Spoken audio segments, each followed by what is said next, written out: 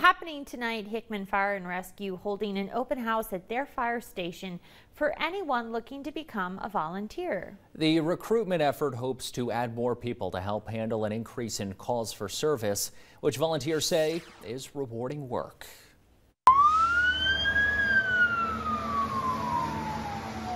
So initially when I signed up, I joined as a firefighter, served as I think 3 years on that, and then started responding on a lot more medical calls and saw what the EMTs were doing and decided that I wanted to get my EMT license. I actually started back in 2000 with another department back in South Central Nebraska where I'm from, and it just runs in the family. I mean, my family's done it for years and it's something that I've always wanted to do.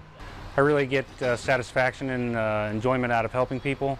I used to be in the military, and this was a way for me to serve again. When someone calls 911, they need help and they need it now. And unfortunately, there's not a lot of people that volunteer to do this kind of stuff. Call volumes are going up because, communities are growing. And unfortunately, I don't believe that the numbers of the volunteer community are going up.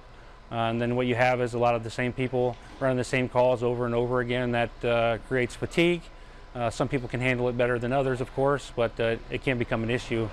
There are times where a call goes off in the middle of the night and I think to myself, like, I could just stay in bed, but then I always tell myself, if not me, then who? I'm always going to try to help someone if I can. We want to serve the community, but there's also other people around that can help out. It's not all on one person.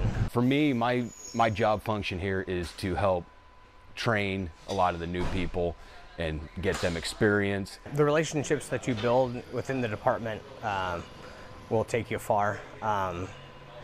There's the brotherhood. I know it's kind of a cliche thing to say, but it's also very true. This place really is a blessing. The people here are good, great people. They all go out of their way to help people in their time of need. And if you needed something, I think most people here would give the shirt off their back if you needed it. They're just great people all the way around. You don't have to have any training. I mean, the departments will train you, and it's a lot of fun. I mean, we're all a big family, and that's how we treat our members, and we want them to feel that way. And if anybody's ever wanting to give back to their community, this is an excellent way to do it.